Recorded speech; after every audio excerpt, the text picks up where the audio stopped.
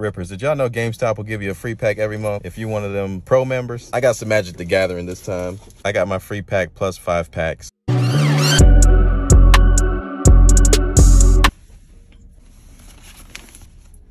3 packs of Wilds of Eldraine, and I got 3 packs of Lost Caverns of Ixalan. They didn't have any more draft boosters for Wilds of Eldraine, so I just went ahead and got 3 boosters. When we get back to the house, we're going to rip these packs open. I'm new to Magic, so I'm not sure what's going to be in there. Anything that we can get is going to be cool because it's all brand new to me. We'll see if I can find some cool cards that I'll be able to use in one of those free-for-all decks that I had that I was talking about before. So we got a few more errands to run, then we're going to head home, and then I'll be able to open up these packs. Here we go. We got our packs here. I got 3 packs Ixalan. And I got 3 pack Wilds of Eldraine. Y'all wanna know how to get a free pack from GameStop? Go to GameStop. It's time to be a Power Rewards member. After you pay that fee, every month they'll give you $5 that you can use on anything in the store. You know what you use that on? A pack. That's a free pack right there. Look, this pack, free. Ooh. Foil land. Nice.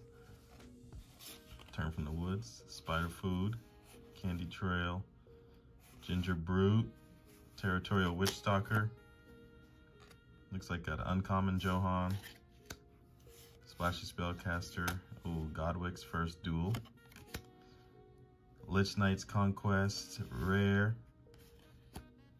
Karmic Justice, The Witch's Vanity, Enchantment Saga, Pack 2, Wilds of Eldraine. I got this kind of quick. Got a battery dying on the floor. I like how these rip. It's so satisfying.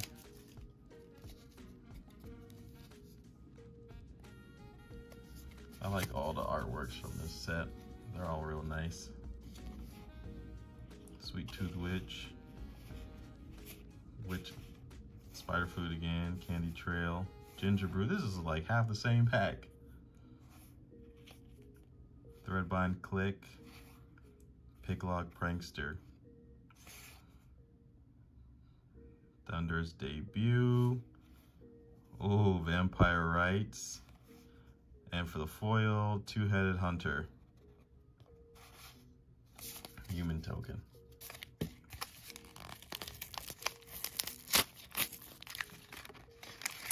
Alright, now this is my second Magic opening, so everything's still pretty new to me. I do like the game. I think the next thing that I want to like purchase a little bit down the line would be a Jumpstart.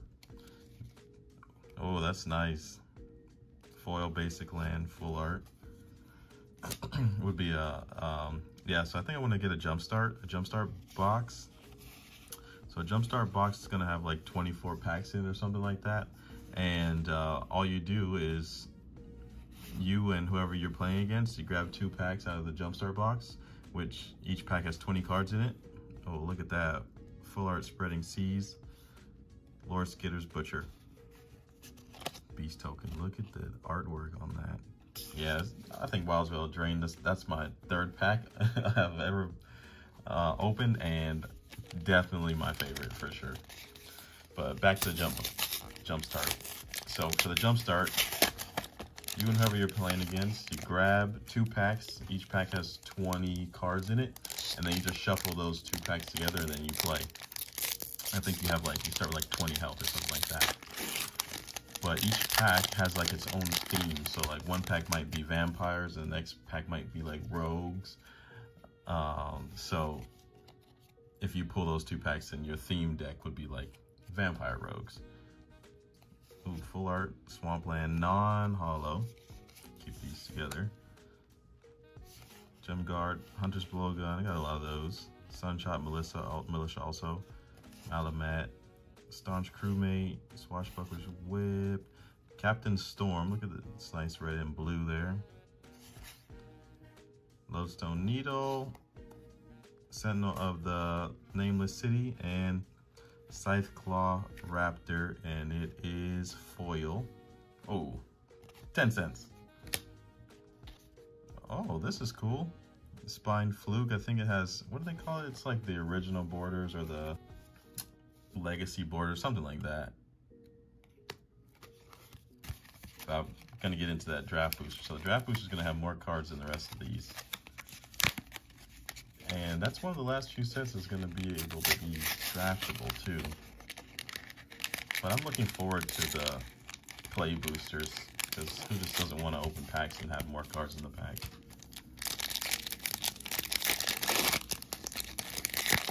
But for me, for Magic, I've been watching a lot of videos about how to play and what to play, and I think like the sealed, like playing sealed would be like one of my favorite ways to play. Like that's why I want to get a jump start.